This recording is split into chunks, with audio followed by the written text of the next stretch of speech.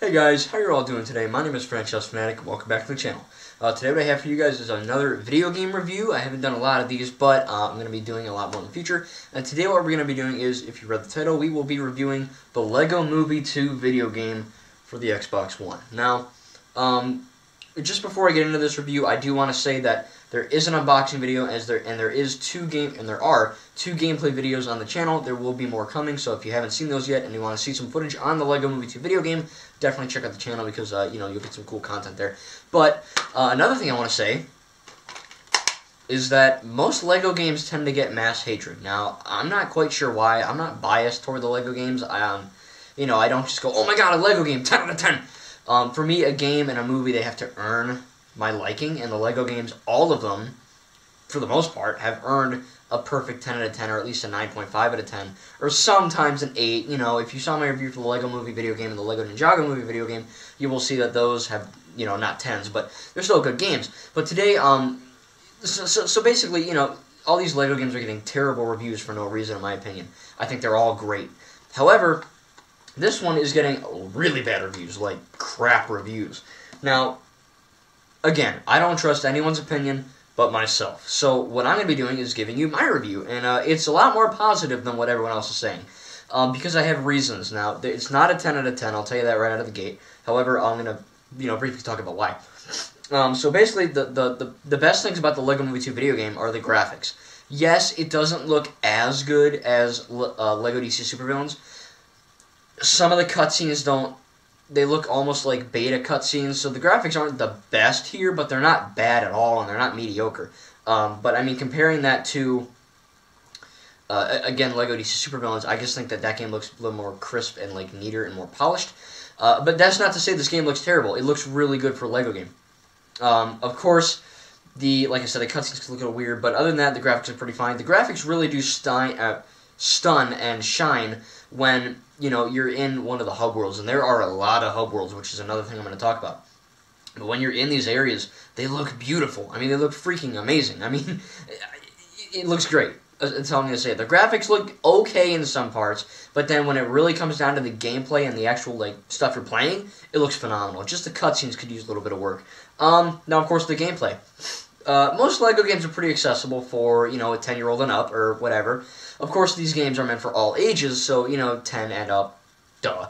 But again, it can't be too challenging for kids, but also too easy for an adult or a teen. And I think the LEGO games have always really found that sweet spot for the puzzles and the action. But this one feels a little bit easier. Now, I did think LEGO The Incredibles was a little easy and simple, but this game's very simple. Now, I am actually, as of recording this, I am not done with the LEGO Movie 2 video game yet. I'm still working on it. But I'm taking my time. But essentially, it's a very quick game. The campaign you rush through in a second, really. It really isn't a campaign. I mean, that's another negative thing that I'll get into in a sec. But essentially, you breeze through it, and then you're all done, and you're like, oh, well, that was it, But it's still a great game. Just because it's short doesn't mean it's a bad game. Now, of course, what other positives? I mean, again, it looks great. It's got a great gameplay as always. The LEGO formula, smashing and bashing everything, collecting studs. This time you're collecting bricks as well, kind of like LEGO City Undercover. You smash a table or a chair or a bush or something, or you kill an enemy, and sometimes they'll pop out bricks. But other times, you can find these chests, kind of like LEGO Worlds. Or if you kill an enemy, say, I think I killed one of the Duplo charging Duplo characters, and, it spit out like a relic. Now, here's where I was talking. If you saw my gameplay videos, I talk about kind of like a No Man's Sky feel or LEGO Worlds feel. Basically, you destroy, or you kill an enemy, or you destroy something, and you get a relic. Now, this game has loot boxes, but they're good loot boxes. You know why they're good loot boxes? Because you don't have to pay real money for them. It's not a scam. I'm looking at you, Battlefield and Battlefront and Call of Duty and FIFA and all the other bullcrap. The LEGO Movie 2 video game has a loot box system where you pay using studs and through gameplay exploration. So you're walking around, open a chest, you'll get two item relics. Then you go to one of the hub worlds, which there are many. You go to one of the shops, which there are many, and you unlock an item. Now, if you get a duplicate, say you already have that ice axe or the fire batarang or an elven sword or a gun or whatever, you're not like, oh, screw you, you're done. You know what I mean? It's not like that. You actually get these things called shards. And when you get a shard, you can basically use that, and once you get enough shards, you can get a Mega Relic. And when you get a Mega Relic, you're basically guaranteed to get something new every single time. Now, what's really cool to get Mega Relics are the hearts. If you remember from LEGO Worlds, you had the Troublemakers.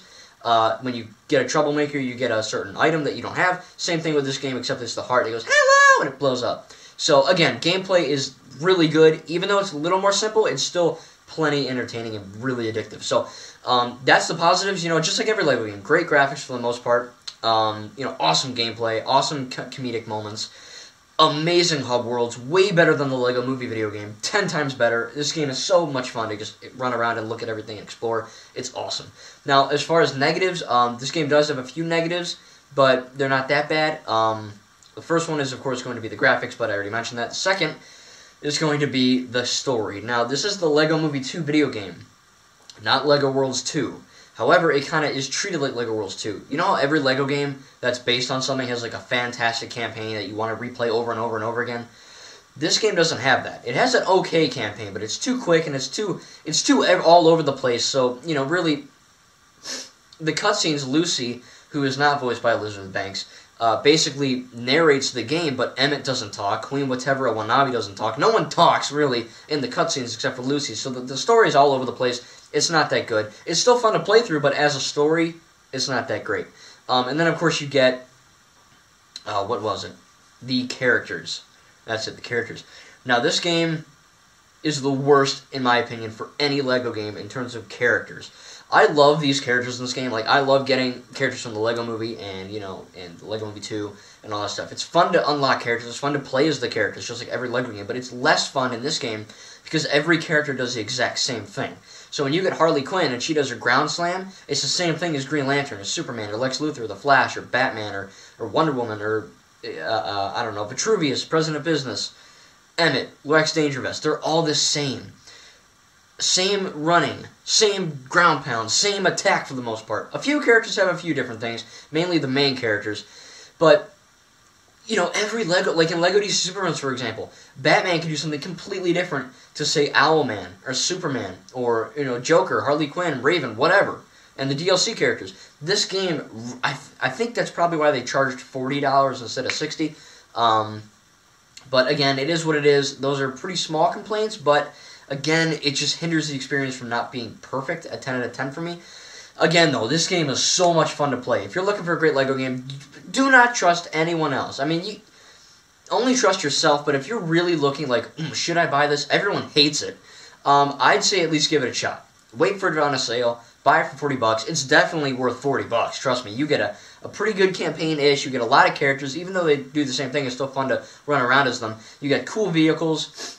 You get awesome hub worlds that are so much fun to return to. You get awesome quests. You get so many comedic things. It's kind of like LEGO Worlds in a sense that you build things without brick by brick building things. So again, it's like a mix of it's really like LEGO Worlds 2 with the LEGO Movie 2 characters in it.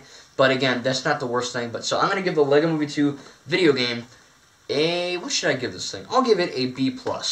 Normally I give LEGO games an A+ or an A- or an A, but again, just because the characters, the graphics, and some of the story doesn't really, you know, pop and handle as well as it should.